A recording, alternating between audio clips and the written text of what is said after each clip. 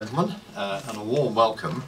It is unlikely to have escaped the notice of anybody here that 200 years ago yesterday the Battle of Waterloo was fought in Belgium under the overall leadership of the Duke of Wellington with the help of German, Dutch, Belgian forces and our Prussian allies, and freed Europe from the grip of the French dictator and Emperor Napoleon Bonaparte. This was a historic battle, but the outcome awaited with trepidation all over the continent, across which Napoleon had waged war for some 15 years. And after it was all over, tourists flocked to the battleground, and among the most distinguished was Sir Walter Scott.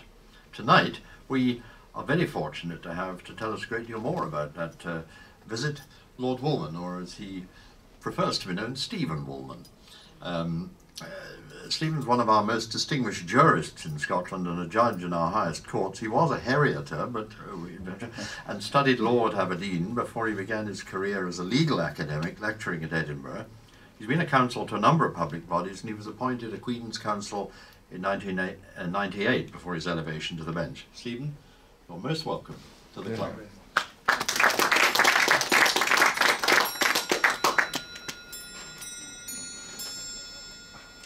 Ladies and gentlemen, let us draw our minds back, and let us draw our minds back 200 years to the streets of Edinburgh. Walter Scott went out from his home that morning. It's very close to here, when he noticed that the church bells were all ringing, and that the public abroad in the streets was rejoicing. And he quickly learned the cause. The news of the Battle of Waterloo had arrived in Edinburgh. It was Friday, the 23rd of June, 1815. So this was a momentous event. Quickly, the official news came via the London Gazette Extraordinary. It contained Wellington's famous dispatch telling His Majesty the course of the battle, and in particular singling out what had happened at Hougoumont on the battlefield. It also had, with the emissary that brought the message, the dispatch, the 2 captured eagles. And you'll recall that Napoleon regarded the eagles as absolutely precious and vital. So to bring Napoleon's 2 eagles to Britain was a very significant event.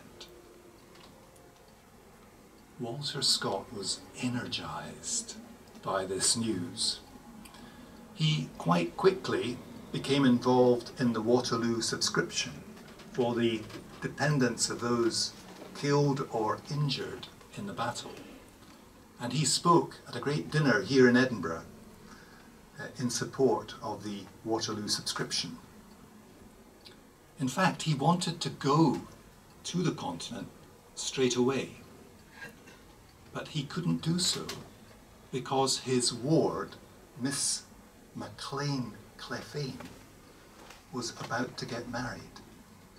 And she was marrying Earl Compton on the 24th of July. So he had to put off his plans for the trip for a few weeks. Before we come to the trip,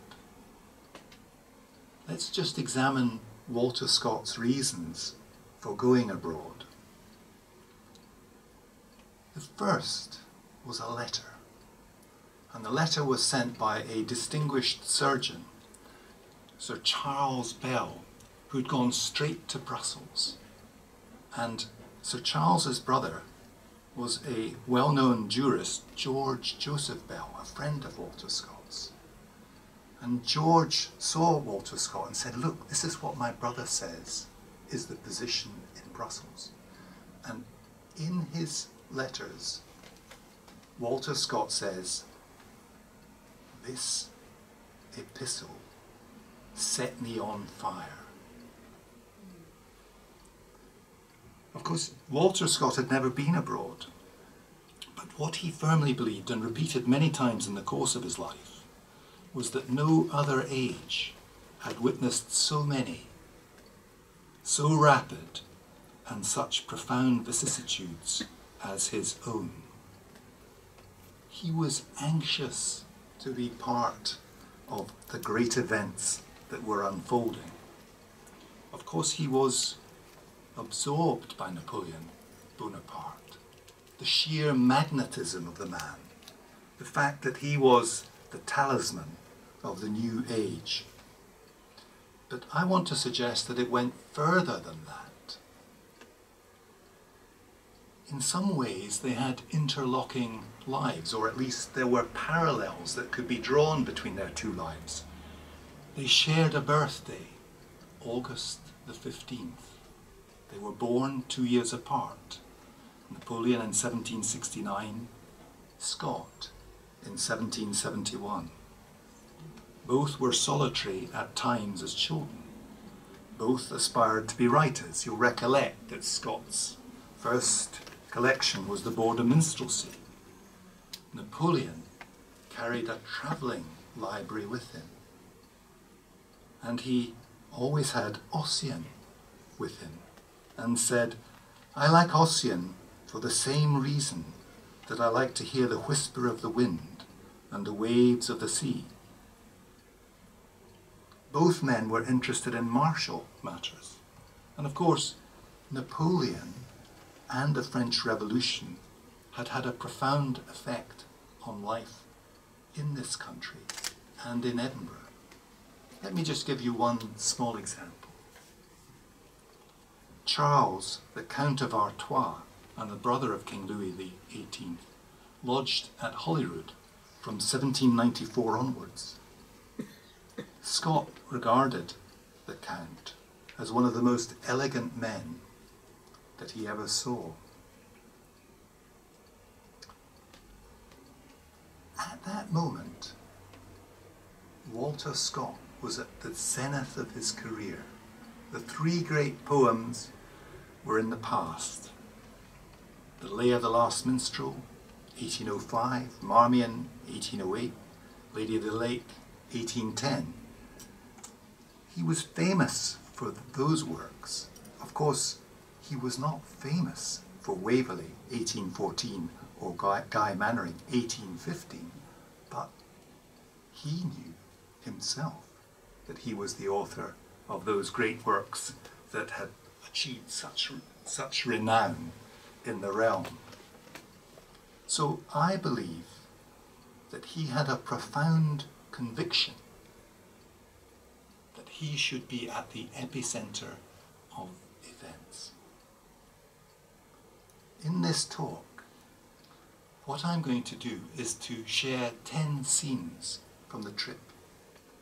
Some short, some very short, to give you vignettes of what happened during the course of the trip. So I begin with the departure on the 28th of July. With him in the carriage were 3 companions. There was John Scott, who's commonly called Gala. John Scott was a neighbour of Walter Scott's and a relation. Everyone describes him as a cosmopolitan and amusing man. And subsequently he wrote his own account of the tour. There were then 2 much younger advocates, Alexander Pringle and Robert Bruce. Robert Bruce was the son of a fellow clerk in the Court of Session of Walter Scott's, and later Robert Bruce, that's the son, became the Sheriff of Argyll for some 33 years. Walter Scott said to them at the outset of the trip, "Don't mention my name." He didn't want to attract attention. His interest was, at least at the outset, to travel incognito and just witness all he could. They all carried pistols.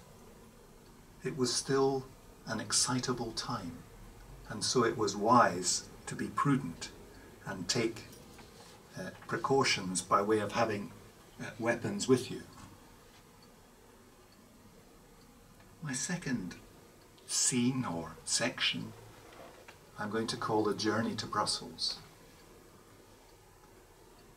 Walter Scott was in very high spirits in the carriage as it travelled through the borders. He had lots of anecdotes which he meted out to his companions about the civil law class at Edinburgh University, about his time as a young advocate in the outer house. When they got south, they visited the cathedrals of Lincoln and Peterborough, and when in Cambridge they stayed at the Sun Tavern opposite Trinity College. The crossing went from Harwich, 2 days, miserable, captain drunk. And they arrived at Bergen op Zoom, where Scott took a great interest in what had happened the year before. Because the year before, General Sir Thomas Graham had tried to carry it by storm.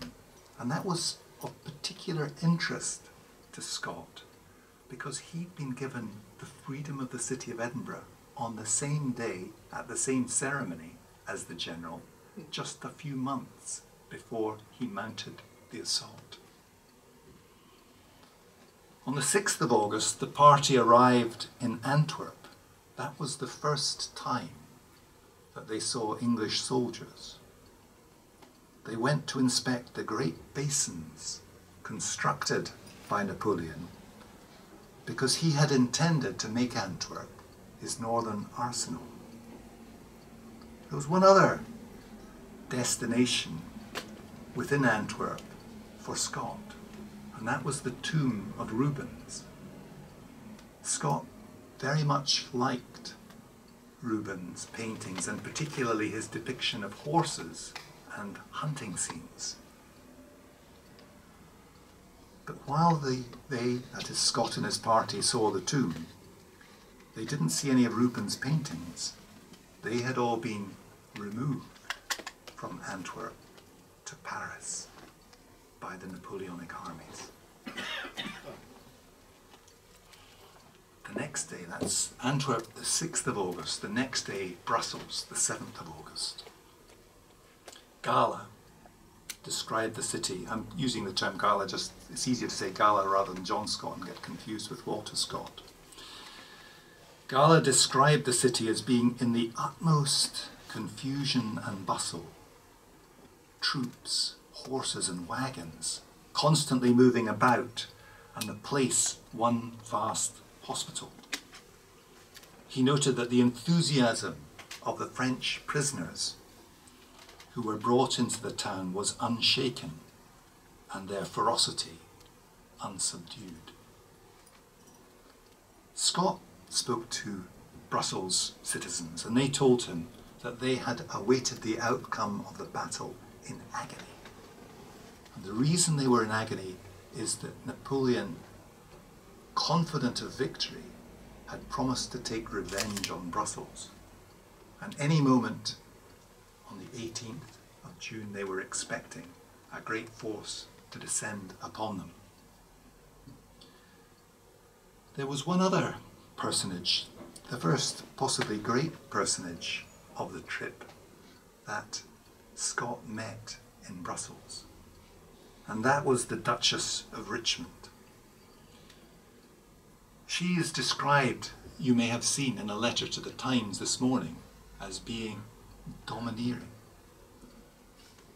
I can't say whether she was formidable or not, but what I can say, and we all know, is that she was the hostess at the most famous ball in history, the ball on the eve of the Battle of Waterloo. And so she was able to give Scott an instant account of all that had happened. The Gordon Highlanders doing flings, and the news arriving that Napoleon had crossed into the Low Countries. And you'll recollect what then happened. Wellington went to the Duke of Richmond and said, "Sir, have you got a good map?"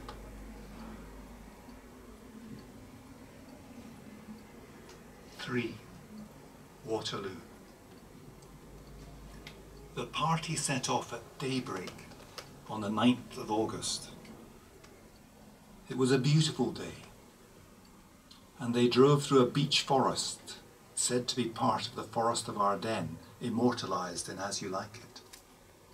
On arrival, they breakfasted at the same inn that Wellington had used as his headquarters before the battle. What of the battlefield? Now, I need to pause here, ladies and gentlemen, and tell you two things. One, when I conceived this talk, I thought I would use visual aids. When I had finally completed it, I thought I wasn't really going to use visual aids. So I will have some slides, like this slide of the battle, but I'm not really going to focus on them to any great degree. The second thing is this. I did not do French at school. It's my confession. So when I mangle French names in the course of the rest of the talk, either shout out the correct pronunciation or excuse me. So the battlefield, and we see the battlefield there. All these slides, very kindly and helpfully, have come from the National Library of Scotland, who have been quite wonderful in assisting me. Scott said, "The battlefield is scarcely 2 miles long and not above half a mile in breadth. He found the ground torn by the shot and shells, broken up and rutted with the wheels of the artillery. It's been estimated, well, there are various estimates, but one estimate has the number of slain exceeding 30,000, and there being 12,000 dead horses. But can I remind you of this? In the 21 years of the Napoleonic Wars, Britain lost 1/3 of the men who fell on one day at the Battle of the Somme in 1916. In the course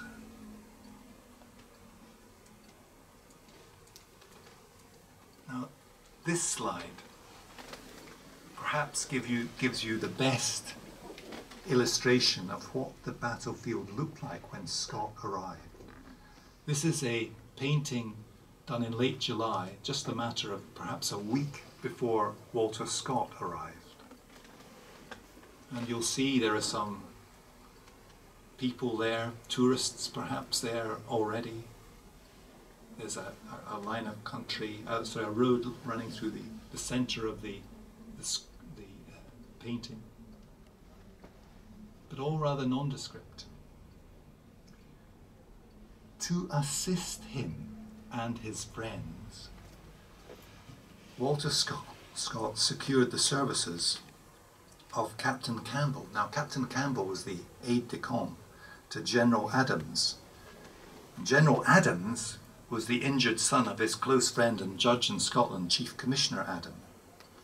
General Adams had commanded the 3rd Brigade that had played a decisive role in defeating the Imperial Guard. There was also Major Gordon, and Major Price Gordon had also participated. So these two men were able to give Scott very close and helpful information about the course of the battle. And there you get an idea there of the cannon shot going through the roof of the building at Waterloo. But perhaps paradoxically, the person who made the biggest impression on Scott, or seemingly did so, was a fraudster. At one stage he claimed to have been a French officer who had deserted to Britain on the morning of the battle It seemed he was just a local innkeeper who'd picked up information by hearsay and was retelling it to everyone who would listen. And Scott listened. After hearing the account of the battle, Scott moved off on his own, and he stood looking at the battlefield with rapt attention. He described it later as a scene of horrid magnificence. He noted as he wandered around that some of the French cannon were embossed with the inscriptions liberty, equality, fraternity. Others bore the names of philosophers, Voltaire, Rousseau. He went to where Wellington had stood. He saw the tree where Wellington had stationed himself with the marks where the cannonballs had struck, which had been aimed at him. Later, that tree was cut down and sent to the furniture maker Thomas Chippendale, who made 3 chairs out of the tree. One went to the Prince Regent, one to the Duke of Wellington, and one to the Duke of Rutland. Because he had read Wellington's dispatch, Scott spent about 2 hours beside Hougoumont. He then went to the more sheltered ridge at La Belle Alliance, from where Napoleon had observed the battle. And he said that's where he felt most deeply connected to the battlefield. He said he was oppressed with sensations that he was standing where a man had stood who so long held the highest place in Europe. Then there came to be the question of mementos. Really all the valuable items had already been filched by the time that Walter Scott and his party arrived, but there were still boots, papers, all sorts of things littering the battlefield. Flemish peasants have generally been blamed for carrying out the pillaging, but it seems more likely now that it was actually soldiers who carried out most of the desecration. And in particular, you may know that there came to be a commodity known as Waterloo teeth. So many teeth were taken from the fallen and then used for dentures for those all over Britain. That it was a mark of some distinction to have Waterloo teeth. Walter Scott bought 2 large French cuirasses. One's now at Abbotsford in the hall. You'll see it with a bullet hole through it. He gave the other to his friend and relation, the Duke of Buccleuch. He bought a Grand Cross of the Légion d'Honneur. But his most precious item came to him from Major Gordon's wife. And she gave him a manuscript of songs, French songs. And it was stained with blood and clay. And it came from the hand of a young French officer who died in the battle. So, ladies and gentlemen, it's sometimes said that he was the first battlefield tourist. That's perhaps making light of what must have been a very profound experience. 4. Brussels to Paris. On his way to Paris, the party, or on their way, they stopped at Mons to see where Mons Meg had been made. And there's this anecdote which Scott relates about something he saw on the way to Paris. He said, "I saw an old Frenchman in full costume sitting on a bench with a Prussian soldier on one side smoking a long pipe and an English soldier on the other side with a glass of brandy. The Frenchman cast his eyes from time to time on his 2 extraordinary companions, shrugging his shoulders and uttering deep groans." Paris. This is 5.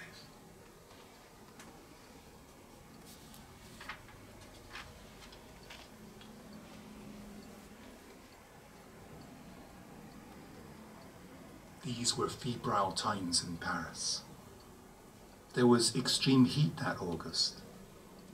1 million troops were collected in the city, and there was a collection of notables: the Tsar, the King of Prussia, the Emperor of Austria, the King of France, the Duke of Wellington and the generals, a whole clutch of diplomatists.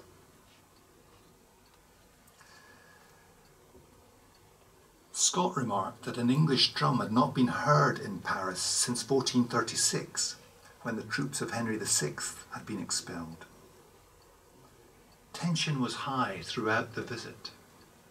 On the 15th of August, you'll recollect that's the birthday of Scott and Napoleon, High Mass was celebrated at Notre Dame Cathedral in the presence of the French royal family. It was expected that the mob might be unruly, but no discontent was disclosed or shown.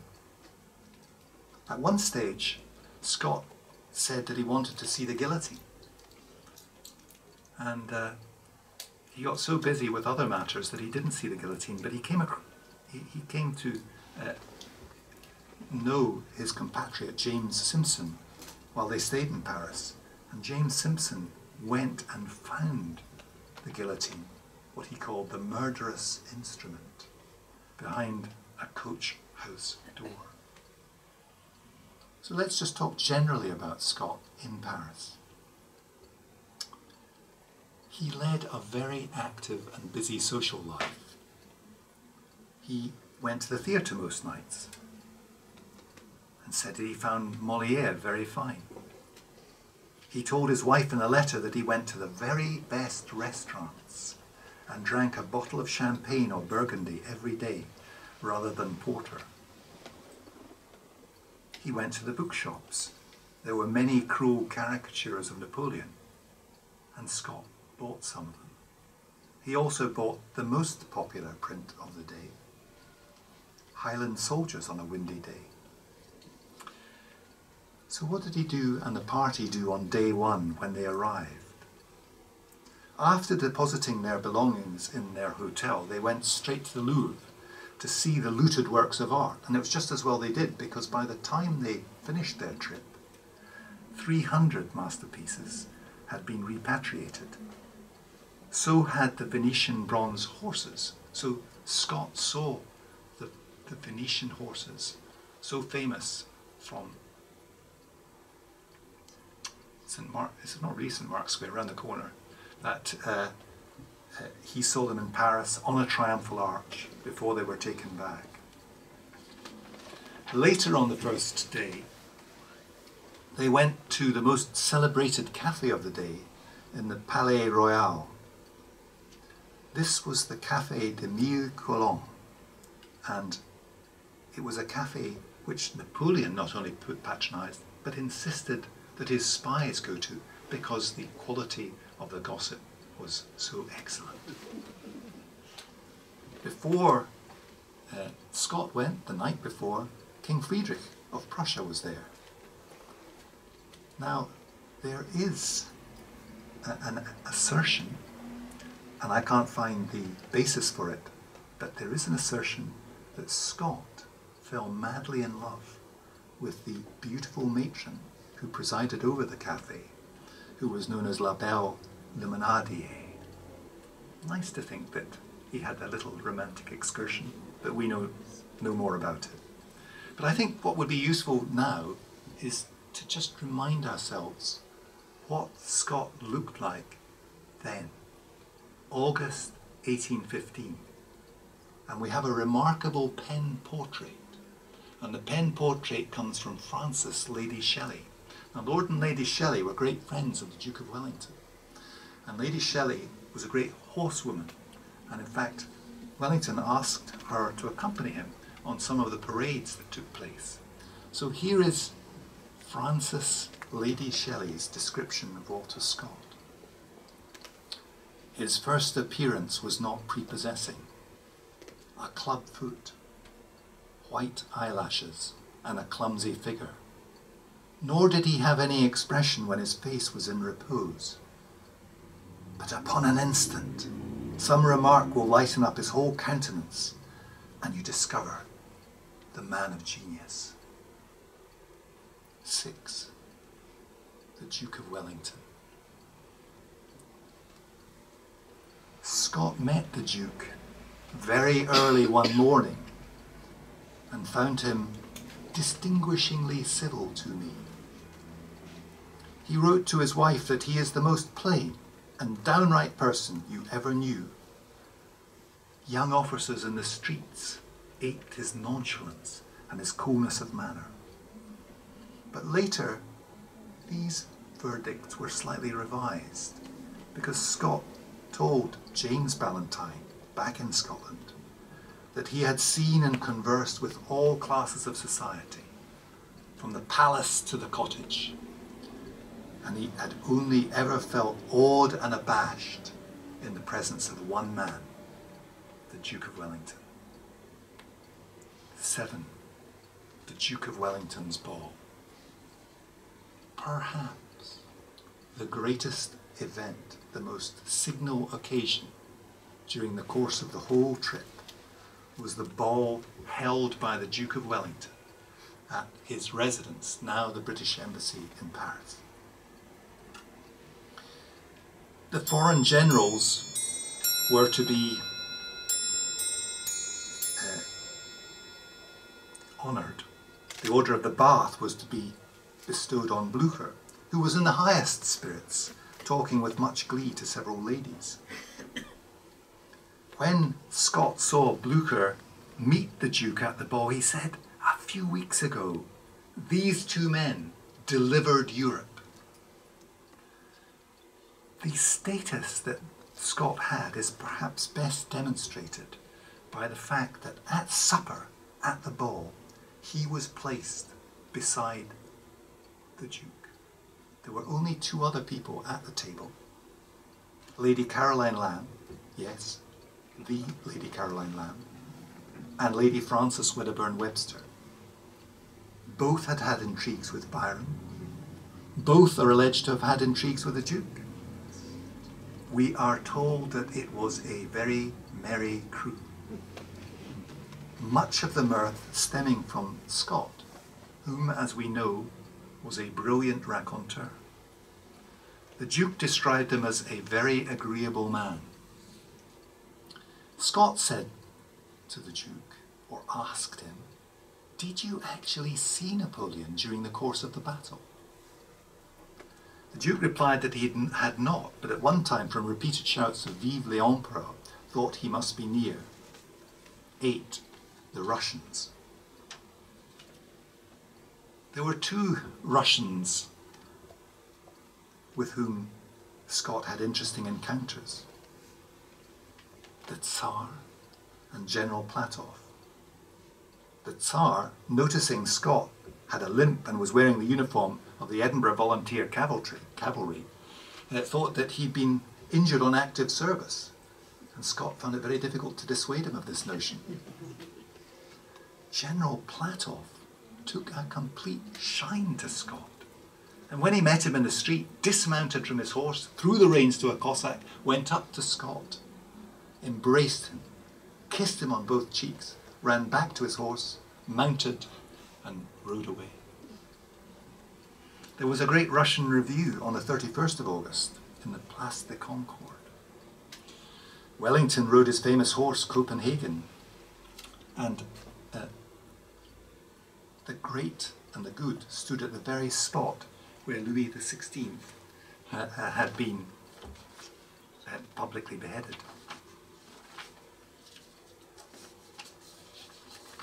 I was just thinking I was missing a sheet, but I found it again.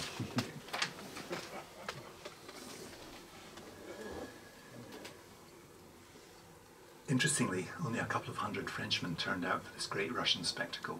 It was probably just too humiliating to witness the conquerors in your home capital city. Let me mention a few incidents in Paris. So this is number 9, section 9. Scott became particularly friendly with Lady Alvanley and her daughters, and on one excursion they went from Malmaison to Saint-Cloud In other words, from Josephine's to Napoleon's favourite residence. And that led Scott to notice how Napoleon had laid out or how the building's cabinet was laid out. And he obtained plans which he subsequently used for the gallery and concealed staircase at Abbotsford. A ghostly supper party. At one supper, Scott was speaking with Lord Castlereagh and Colonel Stanhope. They both fervently believed in ghosts. In Lord Castlereagh's case, he said, as a boy, he'd seen a ghost in the barracks at Ballyshannon. The face of a radiant boy came out of the fireplace and approached him. When he stepped forward, it receded and then faded away. Later, both men, Lord Castlereagh and Colonel Stanhope, both committed suicide, and Scott speculated whether their belief in ghosts disclosed an aberration of the mind. Another incident, Versailles, 27th of August. Scott accompanied Lady Castlereagh for what he called an immense to-do. And the immense to-do involved a huge crowd witnessing all the fountains at Versailles bursting into stream. They thought there was maybe 1,000 streams. On the final night, Lord and Lady Castlereagh had a reception, and present as well as Scott was Canova. It's not known whether Scott and Canova actually met, and the reason that Canova was there was because Lord Castlereagh had asked them to go to London to give his opinion on the Elgin marbles. There was a great dispute then as now about the marbles, but then some people said they were rubbish. Junk, they called them. But Canova, when he eventually did get across, thought that they were great art. 10. The return to the United Kingdom. They departed Paris on the 9th of September. When the boat carrying them arrived at Brighton, Scott was carried ashore on the shoulders of burly men. He repaired straight to London and repaired straight to John Murray in Albemarle Street in the hope of seeing Lord Byron. But Lord Byron wasn't there. Later that evening, Byron came to Scott's hotel, Long's Hotel. You will recollect that Byron was then 27 years of age. One of the party was Charles Matthews, a comedian and mimic of some repute. He later told his wife that Byron was the only man to whom he felt disposed to apply the word beautiful. During the course of that evening, Scott was the principal talker, and he gave a very detailed account of the tour and the remarkable scenes and persons that he'd come across. 7 months later, Byron left the country. He, of course, unlike Scott, was a great supporter of Napoleon, and he travelled on the continent in a replica of Napoleon's coach. Scott left London on the 14th of September and arrived back at Abbotsford on the 24th of September. So, from the departure at the end of July to the arrival at the end of September, it was a 2-month trip. Here are my reflections on that trip. There were tangible ones. One of them was the field of Waterloo, and the proceeds from the sale of the field of Waterloo, which was a great success at the time, went to the Waterloo Subscription Fund.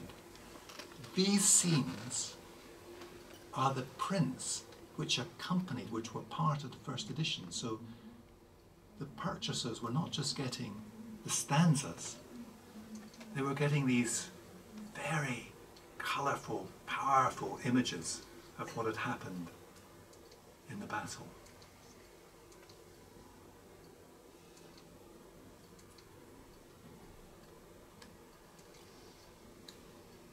critics were not so kind.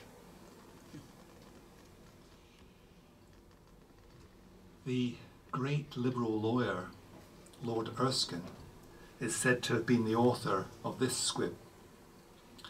How vast the heaps of prostrate slain on Waterloo's immortal plain, yet none by sabre or by shot fell half so flat as Walter Scott.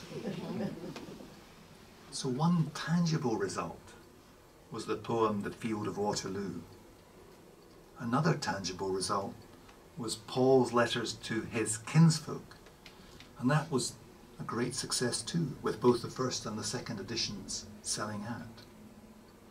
The third tangible benefit came much later. The magisterial life of Napoleon Buonaparte, as Scott styled it, was published in 1827. Scott remained focused on Napoleon for the rest of his life. But let me just tell you this footnote about the life of Napoleon. When Scott was staying in Paris, Admiral Sir Pulteney Malcolm was staying in the same hotel. Later, he commanded the squadron that blockaded St. Helena, and he gave information to Scott about the final chapter of Napoleon's life. What about the intangible benefits? What I want to suggest is that it stimulated Scott inordinately. The impressions that he secured during the course of that trip animated many themes and many characters in his later works of prose. He said at a dinner in Melrose when he came back, "Never was a battle more remarkable, both of the importance of its results and for the theme and valour of the combatants." And now, ladies and gentlemen, I'm going to finish with an extract from a poem. And it is not The Field of Waterloo.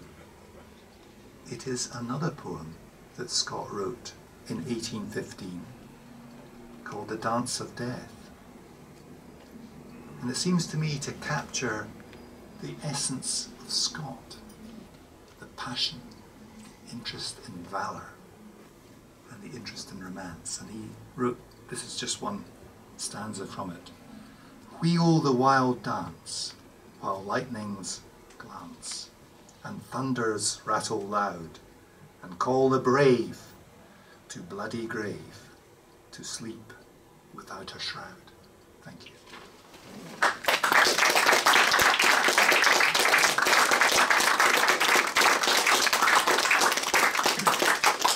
Well, Steve, that was remarkable, I must say. Quite fascinating. I think if anybody had dropped a pin during it, I'm sure we would have heard it, even on this carpet.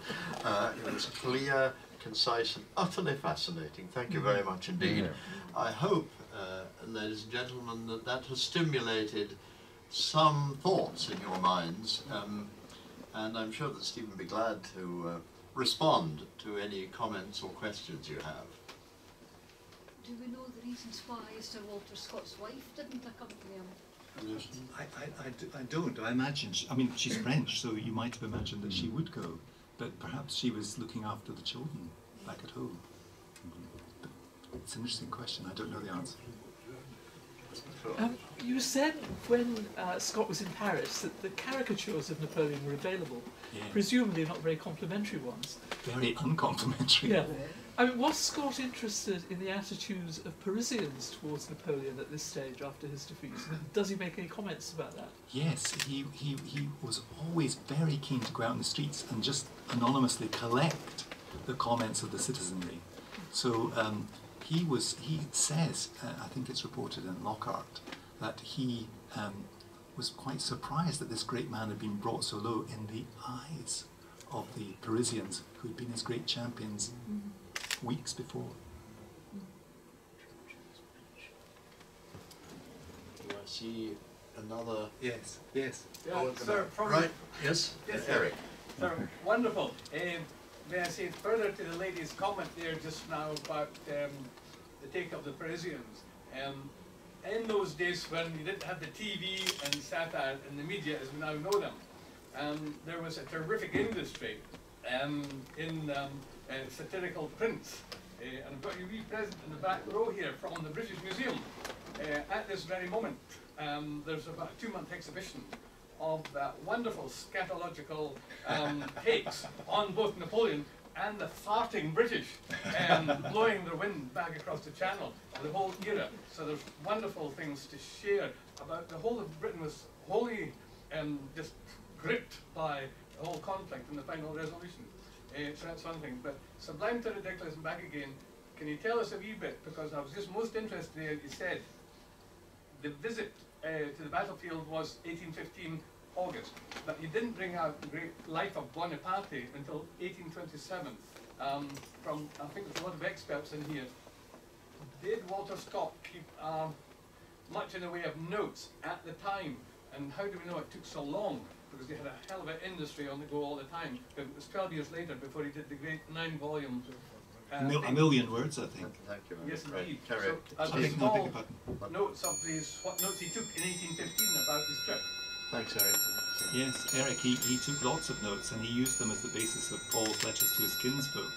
And so he had them, but I think he just really embarked on his novel writing career, and that had taken off to such a marked degree that occupied, or that's where he placed his resources. And he only later came back to Napoleon Bonaparte. I still like Bonaparte.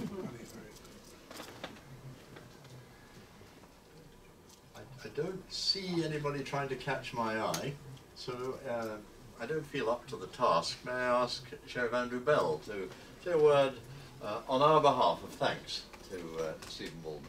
Mr. Chairman, members of the club and guests, I'm sure, as the chairman has already said, we were all absolutely enthralled by this. I was a little mystified by why the chairman introduced our speaker by saying he was a Harrieter. However, he's called upon me to redress the balance as one who went to the same school as Sir Walter. My only connection personally with the Battle of Waterloo is that I met the lady that became my wife, whom I haven't brought either tonight, in the Ensign York pub in the Royal Mile. There's a story, of course, that told by Sir Donald Tovey, I think, that there was a lady who objected to the fuss that was then being made about the music of Henry Purcell, and she said she didn't think very much of it, but she thought Purcell was merely a pale imitation of Handel. When it was pointed out that that was impossible because Purcell died when Handel was 6, she said, "Oh, if you're going to bring dates into the matter, then I have nothing more to say." So I don't want to be accused of bringing dates into this matter, but not only did Napoleon and Wellington were born on the same day, but as Stephen has pointed out to us, Scott was born 2 years later, and Beethoven was born in the year in between, and you might say that Beethoven and Scott in their way were the great harbingers of Romanticism, and therefore it's a very interesting fact. But I like to think of analogies between Scott and Wellington. They were both, of course, very much supporters of the Tory party at a time when it was perhaps, dare I say it, in its more reactionary phase, but they were also pragmatics rather than doctrinaires. I would like to think that if Scott had lived, as he might well have done, like Wellington for another 20 years, it would be very interesting to see his take on events. However, we are all very, very grateful to Stephen Woolman for his wonderful talk, and I would ask you to give him a very hearty vote of thanks.